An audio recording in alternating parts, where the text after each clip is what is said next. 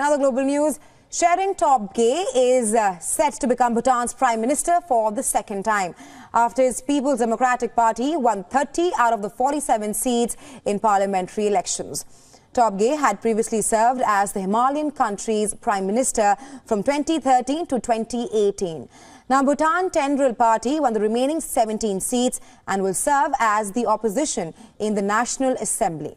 Indian Prime Minister Narendra Modi also congratulated the newly elected Bhutanese Prime Minister.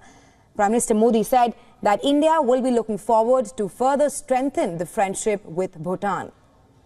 Now, nestled between India and China, the election results in Bhutan have a direct impact on its ties with neighboring nations.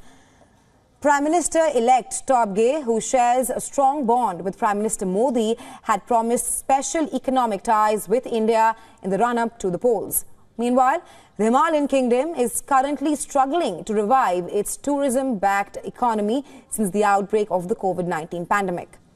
The result of Bhutan elections, along with the victory of Sheikh Hasina in Bangladesh, are extremely important for India to keep China's increasing influence in the region under check.